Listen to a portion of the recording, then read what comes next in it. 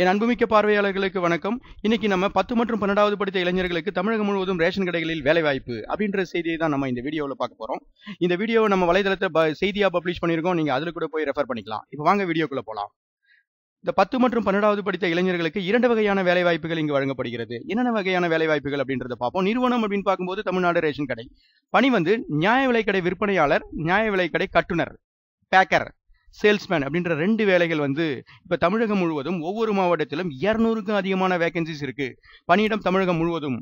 கல்வி தகுதி sales person பணிக்கு 12ஆம் வகுப்பு தேர்ச்சி பெற்றவர்கள் இந்த வேலை வாய்ப்பிற்கு விண்ணப்பிக்க தகுதியுடையவர்கள் அப்படின்னு சொல்றாங்க. பேக்கர் பணிக்கு 10ஆம் வகுப்பு தேர்ச்சி பெற்றவர்கள் இந்த வேலை வாய்ப்புக்கு தகுதியுடையவர்கள் அப்படின்னு சொல்றாங்க. வயது வரம்பு அப்படின்னு பார்க்கும்போது 20 முதல் 30 வயதுக்குள் இருக்க வேண்டும். விண்ணப்ப கட்டணம் வந்து சேல்ஸ் பர்சனுக்கு விண்ணப்ப கட்டணம் 150 ரூபாயும், பேக்கர் பணிக்கு 100 ரூபாயும் விண்ணப்ப கட்டணமாக செலுத்த வேண்டும். SC/ST PWD ஆதரவற்ற விதவைகளுக்கு விண்ணப்ப கட்டணம் தேவையில்லை என சொல்லியிருக்கிறார்கள். தேர்வு முறை இன்டர்வியூ மூலம் தேர்ந்தெடுக்கப்படுவார்கள் என கூறியிருக்கிறார்கள். இந்த அரிய வாய்ப்பினை இளைஞர்கள் அனைவரும் பயன்படுத்திக் கொள்ள வேண்டும் என்பதுதான் மிக முக்கியமான விஷயமாக கருதப்படுகிறது. எவ்வளவு சேலரி கிடைக்கும், எங்க அப்ளை பண்ணணும், ஒவ்வொரு டிஸ்ட்ரிக்ட்டுக்கும் தனித்தனி விண்ணப்பதாரர்கள் எப்படி விண்ணப்பிக்க முடியும் அப்படின்றத பார்ப்போம். வாங்க வீடியோக்குள்ள போலாம்.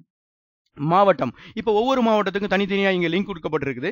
தஞ்சாவூர், சென்னை, திருவள்ளுவர், விழுப்புரம், திருவண்ணாமலை, திருப்பூர், நாகப்பட்டினம், விருதுநகர், கோயம்புத்தூர், கிருஷ்ணகிரி, கரூர், வேலூர், திண்டுக்கல், ஈரோடு, காஞ்சிபுரம். இதுல ஒவ்வொரு மாவட்டத்துக்கும் நம்ம வந்து விண்ணப்பிக்க லாஸ்ட் டேட் ஒன்று இருக்கு. இப்ப தஞ்சாவூர் அப்படின்னு பார்த்தோம்னா 15/7/2020 வரைக்கும் இருக்கு. சென்னையில வந்து இப்போ 31/7/2020 வரைக்கும் இருக்கு. திருவள்ளுவர்ல 15/7/2020, விழுப்புரம் 20/7/2020, திருவண்ணாமலை 15/7/2020, திருப்பூர் 20/7/2020, நாகப்பட்டினம் 15/7/2020, விருதுநகர் 15/7/2020, கோயம்புத்தூர் 15/7/2020, கிருஷ்ணகிரி 20/7/2020, கரூர் 22/7/2020, வேலூர் 31/7/2020, திண்டுக்கல் 15/7/2020, ஈரோடு 31/7/2020, காஞ்சிபுரம் 24/7/2020. எங்க அப்ளை பண்ணணும், எவ்வளவு சேலரி கிடைக்கும் அப்படின்ற எல்லா விவரங்களும் இந்த கிளிக் ஹியர் பண்ணும்போது ஒவ்வொரு மாவட்டத்துக்கும் தனித்தனியான விண்ணப்பங்கள் கொடுக்கப்பட்டிருக்கு. வாங்க நம்ம வந்து இப்போ ஒரு டிஸ்ட்ரிக்ட்குள்ளார போய் எப்படி அப்ளை பண்றது அப்படின்ற முழு விவரங்களையும் பார்க்கலாம். இப்போ நம்ம வந்து ஒரு தஞ்சாவூர் அப்படின்ற முதல் இருக்கிற இந்த டிஸ்ட்ரிக்ட்டுக்குள்ளார போறோம். இது மாதிரி ஒரு பேஜ் ஓப்பன் ஆகும். இந்த பேஜை வந்து நீங்க கிளிக் பண்ண உடனே உங்க முழு விவரங்கள் இதுல வந்துடும். கூட்டுறவு சங்கங்களின் மாவட்ட ஆள் சேர்ப்பு நிலையம் தஞ்சாவூர் மாவட்டம் அப்படின்னு இருக்கு. நியாய விலைக்கடை விற்பனையாளர் அப்படி பாத்தீங்கன்னா 97 வேகன்சி அதுல வந்து சொல்லியிருக்காங்க. ஒவ்வொரு கேட்டகரிக்கும் தனித்தனியா பிரிச்சு கொடுத்திருக்காங்க. எவ்வளவு சம்பளம் கிடைக்கும் அதுதானே இப்போ உங்க கேள்வி. ஓராண்டிற்கு தொகுப்பூதியமாக 5000 ரூபாய் வழங்கப்படும். ஓராண்டிற்கு பிறகு ஊதிய நிர்ணயம் செய்திருக்கிறார்கள். 4300 முதல் 12000 வரை ஊதியம் கிடைக்கும். ஆண்டிய ஊதிய உயர்வு வந்து 2.5% ஊதிய உயர்வாக வழங்கப்படுகிறது. கூட்டுறவு நிறுவனத்தினுடைய பெயர் என்ன? தஞ்சாவூர் மாவட்ட நுகர்வோர் கூட்டுறவு மொத்த விற்பனையாளர் பண்டகசாலை தஞ்சாவூர் 6 வேகன்சி அறிவிச்சிருக்காங்க. வேளாண்மை உற்பத்தியாளர் கூட்டுறவு விற்பனையாளர் சங்கங்கள்ல 4 வேகன்சி அறிவிச்சிருக்காங்க. தொடக்க கூட்டுறவு பண்டகச்சாலைகள்ல 3 வேகன்சி அறிவிச்சிருக்காங்க. தொடக்க வேளாண்மை கூட்டுறவு சங்கங்கள்ல 84 வேகன்சி அறிவிச்சிருக்காங்க. ஆக மொத்தத்துல 97 வேகன்சி உங்களுக்காக தஞ்சாவூர் மக்களுக்காக காத்துட்டு இருக்கு. தஞ்சாவூர் மாவட்ட நுகர்வோர் கூட்டம் மொத்த விற்பனை பண்டகச்சாலை தஞ்சாவூர்ல 8 வேகன்சி இருக்கு நியாய விலைக்கடை கட்டுநர்களுக்காக.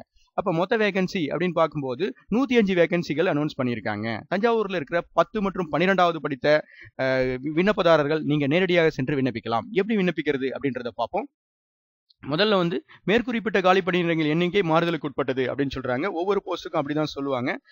நியமனத்தின் போது தகுதியான பெண் விண்ணப்பதாரர்கள் போதுமான அளவு இல்லாத போது பெண்களுக்கு கொடுக்கப்பட்ட இடஒதுக்கீடு ஆண்களுக்காக மாற்றப்படும் அப்படின்னு சொல்றாங்க. ஆதரவற்ற விதவைகள், மாற்றுத்திறனாளிகள் மற்றும் முன்னாள் ராணுவத்தினருக்கு முன்னுரிமை அளிக்கப்படும் அப்படின்னு சொல்றாங்க. மேற்படி பணியிடங்களுக்கு பார்வைத்திறனற்ற மாற்றுத்திறனாளிகள் விண்ணப்பிக்க இயலாது. ஏன்னா இது சேல்ஸ்மேன் மற்றும் கட்டுனர் பணிகளுக்கு வந்து பார்வை ரொம்ப முக்கியம் அப்படின்றதால அவர்களுக்கு வந்து விண்ணப்பிக்க இயலாது அப்படின்னு சொல்லியிருக்காங்க. உடற்தகுதி சான்றிதழ் கண்டிப்பாக வேண்டும் அப்படின்னு சொல்றாங்க. அடுத்ததாக தகுதிகள் என்ன அப்படின்னு பார்க்கும்போது 1/1/2020 அன்று விண்ணப்பதாரர் கண்டிப்பா 18 வயதை பூர்த்தி அடைந்திருக்க வேண்டும். ஆதிதிராவிடர், அருந்ததியர், பழங்குடியினர் மற்றும் அனைத்து வகுப்பினை சார்ந்த ஆதரவற்ற விதவைகள் அவர்களுக்கு வந்து வயது வரம்பு இல்லை. மிகவும் பிற்படுத்தப்பட்ட வகுப்பினர், சீர்பரம்பினர் மற்றும் பிற்படுத்தப்பட்ட வகுப்பினர், பிற்படுத்தப்பட்ட வகுப்பு இஸ்லாமியர் ஆகியவர்களுக்கும் வயது வரம்பு இல்லை. மேற்படி வகுப்பை சார்ந்த இதர விண்ணப்பதாரர்கள் கண்டிப்பாக 30 வயதுக்குள் இருக்க வேண்டும். மாற்றுத்திறனாளிகள், முன்னாள் ராணுவத்தினர் மற்றும் ஆதரவற்ற விதவைகள் ஆகியோருக்கு அரசு விதிகளின்படி உரிய வயது சலுகை அளிக்கப்படும் அப்படின்னு சொல்லியிருக்காங்க. இதுக்கு என்ன கல்வி தகுதி அப்படின்னு பார்ப்போம். நியாய விலைக்கடை விற்பனையாளர் மேல்நிலை வகுப்பு தேர்ச்சி, அதாங்க +2 படிச்சிருக்கணும். அதற்கு சமமான கல்வி தகுதி இருக்கணும். நியாய விலைக்கடை கட்டுநருக்கு பள்ளி இறுதி வகுப்பு SSLC தேர்ச்சி பெற்று இருக்க வேண்டும் அப்படின்னு சொல்றாங்க. தமிழ் மொழி திறன். விண்ணப்பதாரர்கள் இந்த அறிவிப்பு வெளியிடும் நாளன்று தமிழ் மொழியில் எழுத படிக்க போதுமான திறன் உள்ளவர்களாக இருக்க வேண்டும் அப்படின்னு சொல்லியிருக்காங்க. எப்படி தெரிவு செய்யறாங்க, தெரிவு செய்யும் முறையை பார்க்கலாம் வாங்க. மேற்படி காலி பணியிடங்கள் மாவட்ட வேலைவாய்ப்பு அலுவலகத்தின் மூலம் பெறப்படும் பட்டியல் மற்றும் விளம்பரத்தின் மூலம் பெறப்படும் விண்ணப்பங்கள் 2 வகையா இதை செலக்ட் பண்றாங்க. மாவட்ட வேலைவாய்ப்பு அலுவலகத்தின் மூலமாகவும் நேரடியாக விண்ணப்பம் பதிவு செய்தவர்கள் மூலமாகவும் இந்த ஆள் சேர்ப்பு முகாம் நடைபெறுகிறது. 2 பேருக்கும் சேர்த்து நேர்முக தேர்வு நடைபெறும் அப்படின்னு சொல்லியிருக்காங்க. இப்பணியிடங்களுக்கான நபர்கள் நேர்முக தேர்வில் பெற்ற மதிப்பெண்கள் அடிப்படையில் வகுப்பு வாரியாக இன சுழற்சிக்கு உட்பட்டு காலி பணியிடங்களின் எண்ணிக்கை உட்படுத்தப்படுவர் அப்படின்னு சொல்லியிருக்காங்க. விண்ணப்பதாரர் நேர்முக தேர்விற்கு கட்டாயம் வருகை புரிய வேண்டும். நேர்முக தேர்வுக்கு வருகை புரியாத விண்ணப்பதாரர்கள் பணியிடங்கள் தேர்ந்தெடுக்கப்பட மாட்டார்கள். அப்ளை பண்ணதோட நம்ம வீட்டில் இருந்துட முடியாது. கண்டிப்பா நம்ம இன்டர்வியூக்கு வரணும். இன்டர்வியூக்கு வராத விண்ணப்பங்கள் நிராகரிக்கப்படும் அப்படின்னு சொல்லியிருக்காங்க. காலி பணியிடங்களுக்கான விண்ணப்பங்களை தெரிவித்தல். விண்ணப்பதாரர்கள் தங்கள் எந்த நிறுவனத்தின் நியாய விலைக் கடைக்கு பணியமர்த்தப்பட வேண்டும் என்பதற்கான விருப்பத்தை நேர்முக தேர்வின் போது தெரிவிக்கப்பட வேண்டும். எனக்கு எந்த நியாய விலைக் கடையில வேலை வேண்டும் அப்படின்னு சொல்லிட்டு நேர்முக தேர்வை நம்ம சொல்லணும். நீங்க தெரிவு செய்யற நியாய விலைக் கடையில வேலை வாய்ப்பு இல்ல அப்படின்னா அவங்க இஷ்டத்துக்கு தான் வேலை போடுவாங்க அப்படின்னு சொல்லியிருக்காங்க. விண்ணப்பங்கள் விநியோகம். இது எங்க விண்ணப்பங்கள் விநியோகம் பண்றாங்க அப்படின்னு சொல்லியிருக்காங்க. தஞ்சாவூர், திருவையாறு, கும்பகோணம், பாபநாசம், பட்டுக்கோட்டை, ஒரத்தநாடு அப்படின்ற 6 இடங்கள்ல விண்ணப்பங்கள் விற்கப்படுகிறது. நீங்க இங்க இருக்கிற இந்த அலுவலக முகவரிக்கு சென்று விண்ணப்பங்களை வாங்கி பூர்த்தி செய்து ஒப்படைக்க வேண்டும். எங்க ஒப்படைக்கணும் அப்படின்றத பார்ப்போம். விண்ணப்ப பதிவு கட்டணம் என்ன அப்படின்றத பார்ப்போம். நியாய விலைக்கடை விற்பனையாளர் நியமனத்திற்கான விண்ணப்ப கட்டணம் 150 ரூபாய். பேக்கர் அதாவது கட்டுநர்கள் 100 ரூபாய். ஆதிதிராவிடர் மற்றும் அருந்தினர், பழங்குடியினர் மற்றும் அனைத்து வகுப்பை சேர்ந்த மாற்றுத்திறனாளிகளுக்கு விண்ணப்ப கட்டணங்கள் இல்லை. மீடியா எடுத்து நம்ம விண்ணப்பத்தோட இணைச்சு கொடுக்கணும் அப்படின்னு சொல்லியிருக்காங்க.